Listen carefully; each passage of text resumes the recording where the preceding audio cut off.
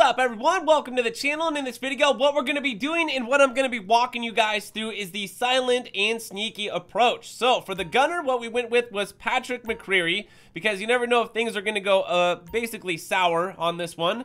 And then we went with the worst driver, and then of course the best hacker, which is Avi Schwartz. So let's go ahead and get this started. We're going to be walking you guys through this, so potentially if you're ever doing this with your friends and or, you know, random people, potentially you're the one that's going to be knowing what's going on here. So for the entrance, I'm going to be choosing this right here, okay? So we're going to go staff. We're going to go the staff lobby right there, and then for the exit, we're also going to be going staff lobby. There's going to be a lot of entrances and exits that you guys can choose, but just for this one particularly, we are going to be choosing all of this stuff right here, and of course, putting it on high level. Any of the helicopters or the decoys, I never buy, because potentially that's more money that you have to dish out just for something that doesn't really matter, in my opinion and personal experience while we're going through this. So once again, you guys, I just wanted to let you know this is the silent and sneaky on hard mode, and I do not suggest you guys or do the silent and sneaky approach. What you should be sticking with is the aggressive and big con, just going back and forth between those two heists right there, because those are the better two heists in my personal experience and observations in the game that are going to just get you, you know, where you want to be a lot quicker than the silent and sneaky. Once again, there's some bad things that can happen is not being so silent and not being so sneaky, which is why once again I did dish out the 8% for Patrick McCreary so we could go ahead and get the better guns. All right, so right now we're just heading to the back of the casino. Now we already got all of the key cards, so we got both of the key cards right now, so we don't have to do much hacking, if any hacking whatsoever.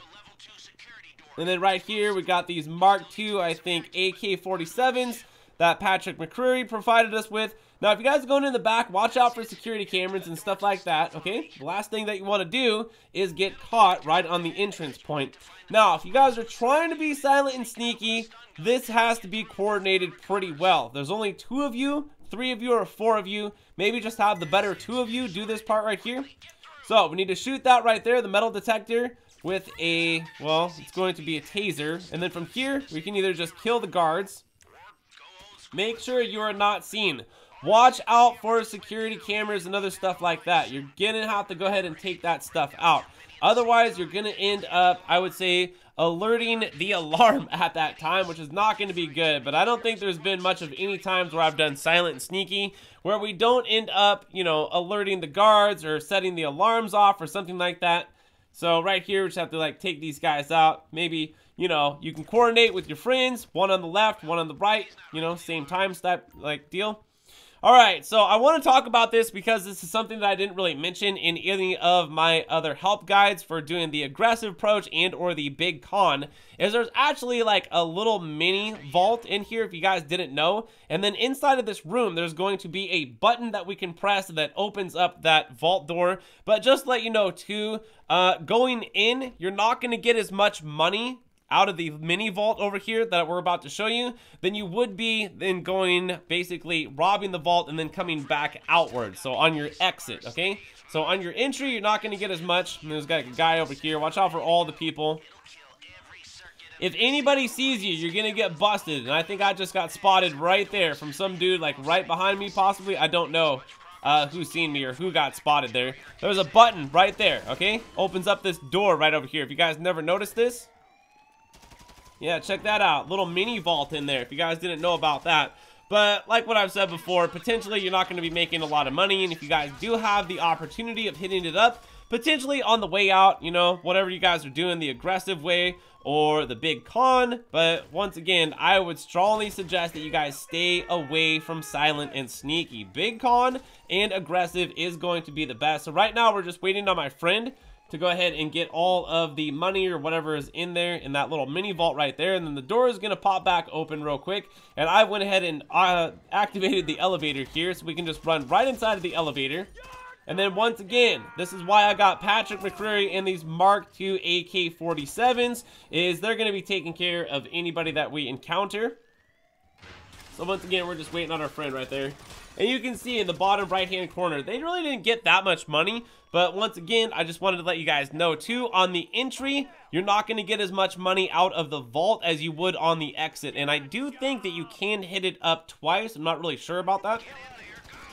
Alright, so we're just going to shoot our way into the vault at this time because we did raise the alarm, which most likely is going to happen when you guys are doing the silent and sneaky approach. Just hopefully you're going to have some good guns. So whoever is the host, hopefully they ended up choosing somebody decent with some nice guns that's going to, like, you know, shoot your way through this, because potentially that's what's going to happen. A lot of the times when you guys are, like, running this with random people, what I've noticed when I run this with random people is nobody really stays sneaky and or silent. Everybody just wants to kind of RNG it and just shoot their way in and shoot their way out.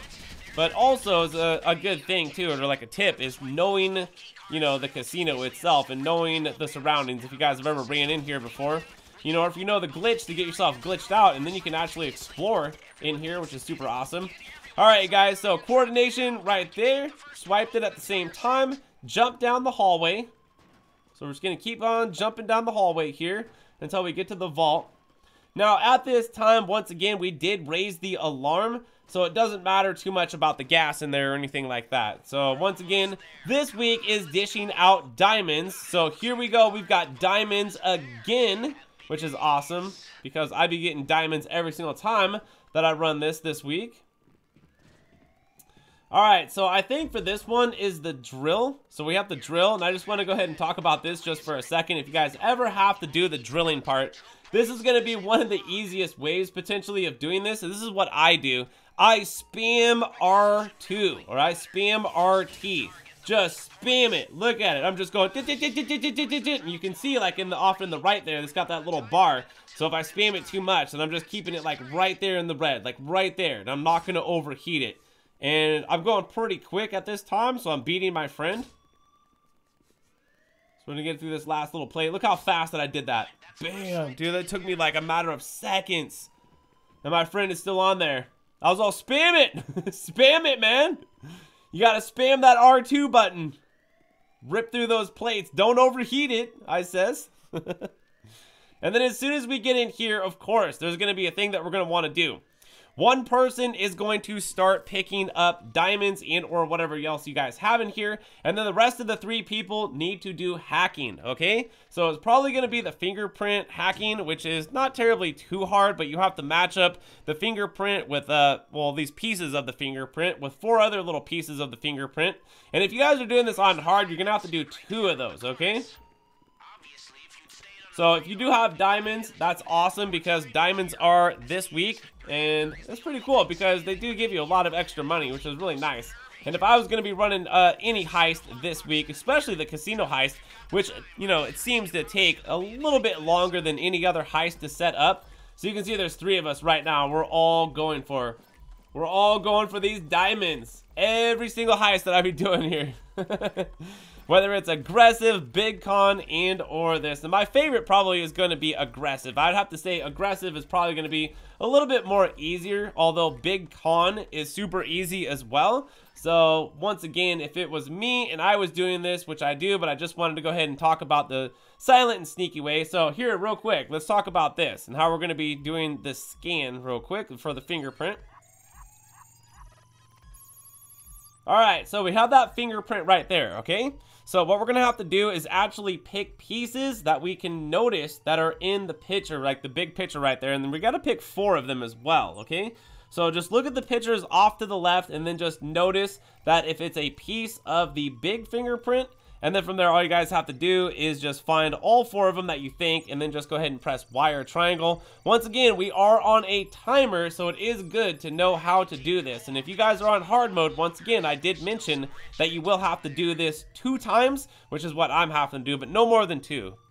It's kind of like the fingerprint scanner there over in Cape Perico, when you guys are going basically the sewer way, or like downwards.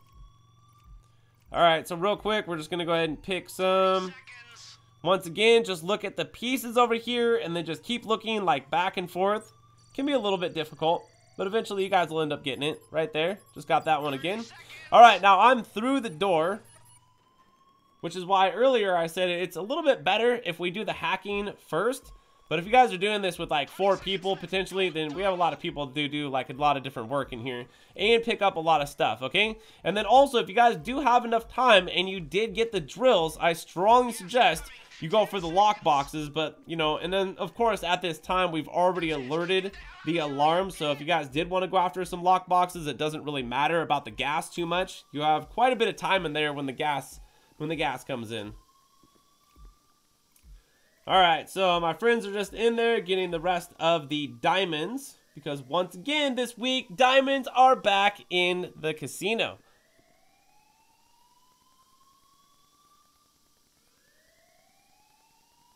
Alright, so we're just waiting for my friend right here to come on out.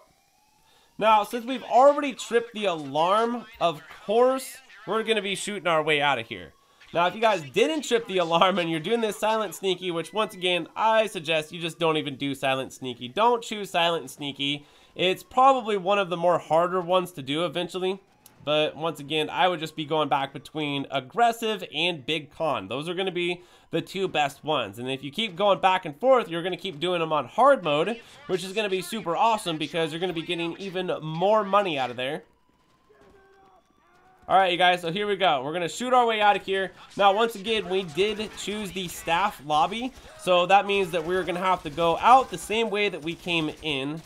And if there's 4 people here, we're all RG, like, you know, with these AK-47s that Patrick McCreary got for us. It's going to work out pretty good in our favor. So we want to go up here and we want to get into the elevator. Since we tripped the alarm, which is probably going to happen with you guys if you were running silent and sneaky. Usually always does, especially with randoms. You know, and or a security camera sees you and or a guard spots you. Could be a little bit tricky. Alright, so we're going to pile up into the elevator. And then from here, when we get out of the elevator, we want to break left. Okay? So same with you and your crew. You want to go left here. You don't want to go out into that open area over there. That's going to be not good to go out into the open area. So you see like right here where we were before. And then also, once again, if you guys wanted to go ahead and get into that mini vault, now would be a good time to do that on your exit after you've gone into the vault. So right through here is going to be a guard up here. We're going to get this guy. And there's going to be some guards through the hallway. Just go ahead and pop them. Now, we don't want to go out into that big open area because, once again, that's a big open area. We're just kind of taking like a little bit of a shortcut over here. And then right here, we're going to break left. And then now we're going to be in the big open area. But we're over here, so it gives us the tactical advantage of shooting any of the NPC enemies that are in the open area right there. And then watch out right here. There might be a couple guards off to the left and right. I was getting shot in the back right there. You can see there's a guy over there. So just be mindful of that, of all the guards. Alright, now we're going to be exiting out the back of the casino. So once again, for this method, it's going to be the same as any other method. We are going straight for that helicopter, ladies and gentlemen. You only want to be going for that helicopter. And there's a very, very small chance that the helicopter will not spawn. But we're going to the back here on the racetrack. Nobody shoot at the cops right now, okay? We're going to wait till we get up here and we're going to shoot these SWAT team members over here, but we're gonna wait till we get over here. And the reason for that is because if you start shooting a whole bunch of cops right now, you're gonna have a whole bunch of cops potentially spawn on the horse track, and we don't want that. We want to avoid the cops. We want to avoid getting shot because we want to keep the most amount of money. You know, and right now we have diamonds in each every single one of anybody's bag right here. All right, so we're gonna take these guys out, potentially shoot somebody in a helicopter that might be shooting at you. There's going to be 2 cops down here. 2 SWATs. Right there. There's the first one. And the second one. There you go. Now, if you guys are getting shot, don't forget to snack up. Everybody should know better to just get some snacks before you're doing things like this. So, in case of an emergency, if you're getting shot, you can quickly spam your snacks. It's that cool new way that they have just by popping open your weapon wheel. Alright guys, so at this point we are looking for a car, potentially a 4-door. That's going to be the best answer right there. A 4-door because there's 4 of us. If there's just 2 of you, then you would just need a 2-door, which is a little bit easier to find sometimes, like that right there. I think that was a 2-door over there. We didn't want that one. So like a cop car, eventually the cops will find you. And when there is a cop car that rolls up on you, you're going to want to light them up like E.T.'s chest. Just like that. Got ourselves a 4-door. I'll be driving. I'll show you guys where the police station is, if you don't know, with the helicopter that you're going to be taking out of here, making it super easy instead of driving, potentially. Now, if the helicopter doesn't ever spawn, you guys are going to have to get back into your getaway vehicle, and you're going to have to head towards the train tracks, okay? Wherever the train tracks are and or under the map, the cops do not go in those two locations. So here's the police station right off to the left of me. We just need to go right up here. I'm just kind of swerving back and forth to try to avoid us getting shot, because we lose money when we get shot. So right over here, we're just going to park the vehicle right here, jump out of the vehicle, and then start jumping. Now, we're going to have to go up here off to the right. I strongly suggest you guys take turns, one at a time here, so nobody pushes themselves off the edge here, because we've had that happen a couple times. Then we're going to jump up here, and then once again, we've got these air ducts up here, and we're going to be jumping on top of those. Once again, that has to be a single file line, because it'll only allow one person at a time to jump up there. As you see, my friend was trying to jump up there. My other friend was already up there. So here we go. I'm going to jump up. My turn. Jump up again. Now my friend can jump up. Now, if anybody's up here and they get up here before anybody else, it's always good to potentially shoot the people that are shooting at you from the helicopters, you know, so your friends don't get shot and stuff like that. And then, you know, the helicopter should be here. Either it's going to be an emergency helicopter, and or you guys can get the police helicopter. And once again, if you don't get a helicopter, then you're gonna have to get into that getaway vehicle and go under the map, lose the cops, and or drive on the train track all the way to where your destination is. So for us, we're just gonna fly all the way out into Paleto Bay, because we chose the high level, which is going to give us a even higher payout, which is what you guys should be doing. And then here we go. We just lost all of our stars, and then at this point, we're just waiting for my friends to get in. I don't know who these guys on a bike are. And it's that simple, my friends. The silent and sneaky way that wasn't so silent and wasn't so sneaky. I'm not really sure who got busted there. I think it was actually me, because when the score comes up, you'll see that I got last place. And I think I'm the one that actually got busted from the camera that seen us. And I meant to shoot the camera in there earlier when we went to the mini vault. But anyways, from there, you guys, check that out. Potential take, 5.4. We ended up getting, I think, 3 million out of there. Not too bad. And then I ended up getting a cool, like, million plus. And then my friends ended up getting some money as well, because we split the take. But anyways, from there, you guys, this is the silent and sneaky approach, which I suggest you stay away from. But anyways, from there, if the video was helpful and you guys ended up enjoying it, hit the like button on the way out, subscribe for more content, and thank you for watching. My name's GRAVESIGHT. I'll see you in the next one, so peace!